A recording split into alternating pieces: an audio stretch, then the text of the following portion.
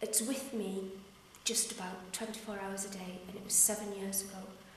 I find it really hard to live a normal life because I just keep remembering that I killed somebody.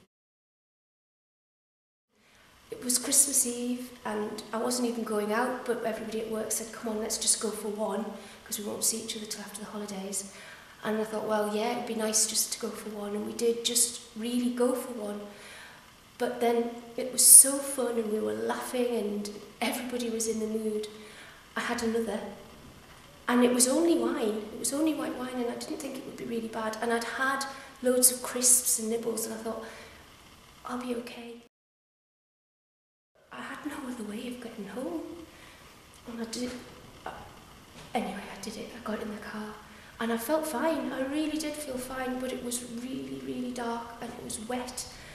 And I don't know, I took the corner too fast. I mustn't have been reacting properly. And the next thing I know, I'm head on into a car.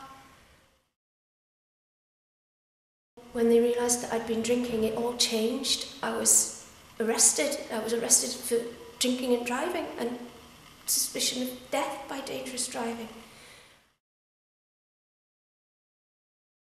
I was glad I was going to jail because I hated myself so much, but now I'm out and my whole life's ruined because I'm a criminal, I've been to jail, and I don't know if I'll ever get any peace of mind.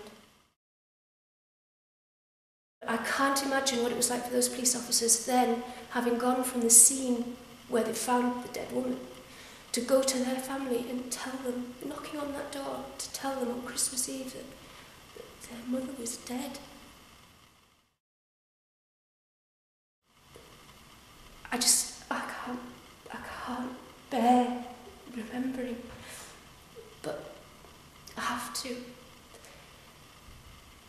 When I realised I'd killed somebody, I wished it had been me. The police take the matter of drink driving very seriously.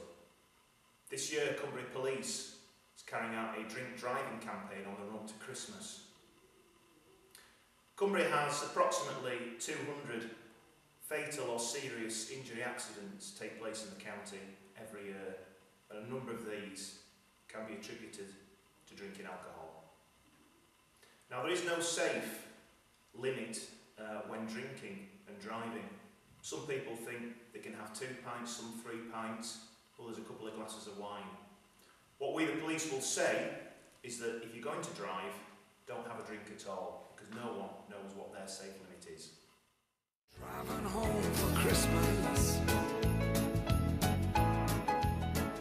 Driving